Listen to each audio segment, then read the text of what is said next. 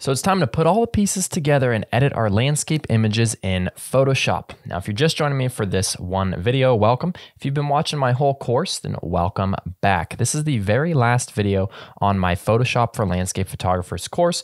We're going to put together all of the topics that we've learned throughout this course and put all the pieces together to make it happen on one photo. Now, if you haven't seen the videos earlier in the course and you don't still fully understand Photoshop, make sure you go back and check out those videos. This whole course is in a playlist. And if you are following week by week, I also added 2 older videos that I created a while ago covering a couple different effects that you can apply in Photoshop. I added those to the course as well. So make sure to check those out before you watch this one if you haven't already. Now, in this video, I'm going to show you how we're going to take this raw image here and we're going to make it look like this. We've got a lot of work to do. Let's jump right in there. And I'm starting in Lightroom like a lot of you guys probably will be. This is the raw file here. I've stacked this in Helicon Focus is why it's got a weird file name, but it is basically the raw file here. I've just done a focus stack already in Helicon Focus. So we're starting with a raw image here. A lot of times I'll go through and adjust some basic sliders in Lightroom, but I'm going to show you how to do it all in Photoshop because this is a Photoshop course, not Lightroom. But if you are using Lightroom for organization, you can find your photo in the grid view here, and you can right click or control click if you don't have a mouse. Oops. And hold right click and go to edit in, and you're going to go down to open as smart object in Photoshop. That is going to load out. Now, I know we haven't talked a lot about smart objects. Essentially what it does is it allows you to apply adjustments to a photo layer that you can go back in later and make adjustments to. So I'm going to do a camera raw adjustment, which you guys probably already know about. If I do it on a smart object, I'm able to go back in and adjust that later. Whereas if I don't do it as a smart object, I just do it as a regular layer. Once you make the adjustments on camera raw and hit OK, they're baked in. You have to just delete and restart on that one layer if you want to adjust it. So we're using the smart object indicated by this little icon down here on the layer. Let's go to filter and let's go to camera raw. Now here in camera raw, we're just going to do our basic adjustments. You know, we're going to drop the highlights a little bit. Maybe we'll raise the shadows, bring up the whites, increase the blacks, maybe increase the exposure while we drop the highlights. We don't want to go so far that we start to get this muddy washed out color here. So we want to stay right about right there. I'm okay if this little spot is blown out. We'll go into the curve. We'll just add a touch of contrast here, just like that. I'm going to bring that blacks point up just a little bit so we don't crush those blacks details. I know there's a person in my photo. I'm going to edit that out at the end, so don't worry about that. I took this on a workshop and I honestly just had a couple seconds to grab the photo. This was one of my clients. I was helping him out. So I didn't have a lot of time to nail my shot. So this is what I got. But it'll make a great example. So again, we just adjust these sliders. You can go in and do some color adjustments here if you want. I personally don't do a lot in the color mixer here because I like to use some of Photoshop's tools.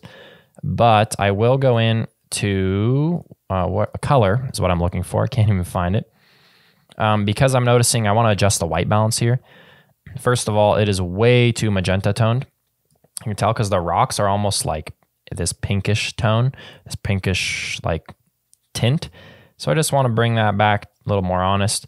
And then I think the image is too warm. You'll notice the color of the sky, it feels like maybe it's a little bit too warm. It should be maybe a little cooler just to make that more of a true blue. About in there, you can toggle the eyeball. That looks much better, much more honest to me. I'm looking for just something that looks realistic to start with here. Now I can hit OK. Now I'll show you the benefit of using that smart object is if I apply 4 more adjustment layers on top, I can still go back in, double click, and I have all the adjustments that I just made before, and I can re-edit them here. So that's something that's really nice and important. I would highly recommend doing that. Now, the next thing that I probably want to do here is I'm going to make a luminosity mask. I want to bring up some of the darks in the image. So I'm going to use this luminosity mask. If you are confused because you don't know how to use luminosity masks, be sure to check out the video that's earlier in the course on luminosity masks. But we're going to assume from here on out that you've already watched that video or already understand luminosity masks. I'm going to select the darks 4, hit my curves layer here, let that open up. Maybe just bring that up a hair, bring back some of that darker detail. And then we're going to do the same thing, but we're going to do it on lights. I'm going to go maybe lights 3. And I actually might want to brighten this spot. I'm not sure yet. No, maybe not. Might just want to darken it just a little bit. That's going to pull in a little bit more of that color, but I do actually want to create one more bright spot where the brightest parts of the image are. So I'm going to grab that lights 4, and we'll just pop that up a little bit, just like that. So you can see those 3 luminosity mask adjustments kind of help to soften the image a little bit, bring back some more of the detail that I'm missing. So I'm pretty happy with that. Now I want to create one more luminosity mask. It's going to be really subtle, but I want to try and pop the light that's hitting these rocks here. The best way to do it would be to select a lights, probably lights 2. You can see it just barely selects these rocks, not very much though. And we will click the curves again, and then we will bring this up just a little bit. Now you can see we popped that, but we also popped a lot of what's going on in the sky. Let's create that group and drop the curve into the group. Now we can put another layer mask on the top here. We will use the brush. We're going to paint black, 100% opacity, 0% hardness. We'll increase the size quite a bit. I'm going to keep increasing the size, and I'm just going to paint this out of the sky. I just want this adjustment really to be applied on these rocks here. So now you can see when I toggle that, just pops it a little bit. It's not a lot, but we could also duplicate this if you wanted to do it a few times. Just by using Command J, you can see I duplicated that. Now you can see that's starting to pop. And additionally, if you're finding that you're losing some color there, like we are because we're brightening it, I can select this luminosity layer mask and I can add some saturation back in. So I'm going to hold Command, click just like that, and then I'm going to create a hue saturation. That will create it with the same layer mask that's being used on these layers, and it's inside the group, so it's just being applied to what is over here. Now I can increase the saturation, and I'm going to duplicate this layer a couple times just so you can see it a little bit better. Now you can see this was before the hue saturation, this was after. Very, very subtle, but it does make a little bit of a difference, and it's probably actually too strong now. So let's go back maybe about right there. Looks pretty good to me. Now, that looks pretty good. Let's go ahead and do a little bit of dodging and burning here. I want to dodge some of the light here to make this a little bit softer and to feel really nice and soft. So what we're going to do is let's just create a new layer. Let's go to soft light blend mode. Again, if you haven't seen the video on dodging and burning, make sure to check that out earlier in this course, but we will assume that you've already seen that here. So I'm going to use my eyedropper, select this yellow color. We'll go about right in there, hit OK, bring up our brush. Let's go opacity low. Let's go 10%. I'd probably normally go a little bit lower, but for the sake of this video, we'll do 10%. Now we can just start to paint this in a little bit. Now you'll see we're kind of bleeding over into the foreground, which is not ideal. We don't really want to be bleeding over into the foreground. So to stop myself from doing that, I'm going to hide this layer real quick. I'm going to grab my quick selection tool, make that a little bit bigger. We'll go with plus, and we're just going to click and hold. Now the quick selection tool is going to be your go-to for something like this, where you've got this nice hard contrast between the foreground and the background. I'll create a layer mask here. And now you can see it's just being applied in the sky. Now I don't mind a little bit of bleed over, but I just don't want a lot. So what I might do is drop the density here. And that's just going to lower the opacity to make this gray instead of black. If you have 0% density, nothing will show through. This is like 10%, you know, so you can adjust this. I know we haven't talked about this, but it's not something that I use a whole lot, but in this situation, it might work well. You can also try overlay and see how that looks. You can see it's a little bit too strong there, but that would be something that you could maybe think about in the future. Now, I want to talk about adding a little bit of an Orton effect on this, adding a little bit of a glow. So I want to show you guys how I do that. And I have another video in this course talking about a few Photoshop effects, one of them being the Orton effect. So you should check that out if you want the more detailed explanation. But how I'm going to do this with the Orton effect, I'm gonna merge all visible layers. So I'm gonna go Command, Option, Shift, and E. Make sure you're selected on the top layer. That should punch out a new layer here, and you can double click and call this Orton or Glow. If that Glow makes more sense to you, go ahead and just call it Glow. Now what you wanna do here, go down to Filter. You're gonna go to Blur. I'm gonna go to Gaussian Blur. I like to blur by about 50 on my Orton Effect. Now, what I will do here, I'll hide that layer. We want to create a lights mask. Usually I'll do a lights 1. Oops, this is lights 1, or maybe lights 2, depending on the photo. We can go lights 2. We'll try lights 2. And we will click on this button here, which will grab this mask as a selection. So now we have a selection made. Click on our layer mask. That will apply as a selection there. Now we want to change our blend mode again to soft light. And now you can see this is what the Orton effect has done. It's really softened that out. If you're finding that the effect is not strong enough, you can lower the density here to make it happen to more of the image. Just like that. And that is basically how you apply the Orton effect. There's a couple more complicated steps that you can take if you wanted. You know, you could add a brightness layer to just this, make it a little bit brighter, a little bit warmer, anything like that. But I'm going to leave it as is because I think it looks perfectly fine. You can see now I'm really starting to like that glow that's in there.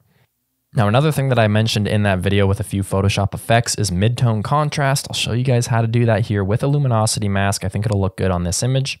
I like to grab my luminosity mask. Let's go with something about maybe lights or midtones 2, and then grab a curves layer here. And then you're just going to create an S-curve. This just adds a little bit of contrast to the midtones. And just a little bit is really all that you need. Now, as I'm looking at this, I'm starting to notice our white balance is not good and the image is getting a little bit too dark. So I might just go back. I have a few options here. I can either, I'll probably just go down, make adjustments to one of these original curves just to make it a little bit brighter there. And we will go back and darken, maybe we won't. Let's go about right there. So you can see it's nice being able to go back through and make adjustments to some of these original layers to make things still look good. Of course, you could just create a new layer on top, but if you already have something created that's making that effect, just go back through and make your adjustments there. Now I want to make some adjustments to the saturation of this image here. I think it's oversaturated. So I'm just going to go in, grab a little hue saturation and drop that maybe 10-ish points. That feels a little bit more realistic to me. And if you wanted to go in and grab individual colors, like say you wanted to decrease just the blues or anything like that, you could do that here as well. For this image, it's not really necessary. So we will leave it at that. Now, the last two things I want to do to this image are to remove this person, which is probably going to work all right, but not amazing. Would have been better to get it with him not there. And then we are going to apply my favorite little custom vignette, which I'll show you how to do. I think it's fantastic. Let's go about removing this person first. I'm going to create a new layer here. We've got some healing tools. I personally like just the spot healing brush. It's super easy to use. In this situation, it may not work. You can see all those megapixels I got. You can see what he's shooting down there. Great composition he's got. And then you can click and drag, and we'll see how this works. I'm pretty doubtful that it's going to work well, but it might work decent enough. I mean, that's not horrible, but it could be better. You can go through and touch this up just like this if you wanted. Go through and grab this little section like that. You can re-click on a spot if you didn't like what it's done. Now, I would probably spend a little bit more time on this if I was doing this video just for myself. But for all of you guys, I'm not going to spend a lot of time doing it. But you can see, you know, as I click and drag, it kind of improves just a little bit. So you can go back through and adjust that as you see fit. You can see when I zoom out here, like you can't even tell. So that would be something where, you know, if I'm going to print this, I'd spend a little bit more time doing this. If I'm just posting to social media, it's not worth spending a lot of time doing.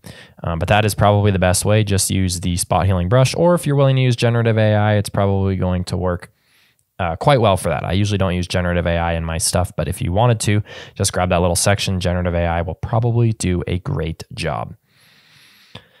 Now, finally, let's make my custom vignette here. I've got another video covering how to create the action on my custom vignette. So I'm not going to show you the whole behind the scenes. I'm just going to show you what happens after you press play. If you like what the vignette does, I'll link that video here so that you can watch the video on my warp vignette and then create that action for yourself. So what you want to do is draw a circle with your elliptical marquee tool. Make that nice and big. You can drag this around. You just want to get it in the center. Somewhere about like that looks good. You're going to click on the warp vignette action. Again, you won't have this in your Photoshop unless you've watched my video and made the action yourself. But now it creates this vignette. Now we can go in and make adjustments to this. I like this vignette because I can warp it out. So I click on this is the darken layer. That's the lighten layer. So I lighten the inside, darken the edge. Click on this darkening layer and I'm going to make this bigger. I'm holding the option key so it drags from all corners. And I just want to drag this out a little bit. Now, the thing about a normal vignette is it darkens equally around the image. Why would you want to darken this as much as you would want to darken this? Makes no sense, right? You should have where the light is coming from should not be darkened at all. Where the light isn't coming from should be darkened a lot.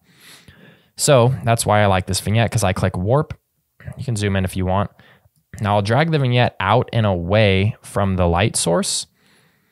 Because remember, this layer, the edges of this layer are dark, where the inside of the layer is not. So as I drag this layer out, it applies the vignette less strongly the further out I drag it.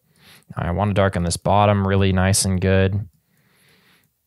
Somewhere about in there. I like to darken these clouds. That helps to bring back some of the luminosity in there. And, you know, somewhere right in there looks pretty good to me. We'll hit return and I will show you the before and after of my whole vignette here. I think this is really a great way to bring your image home. I hit Command 0 to zoom back in there, by the way.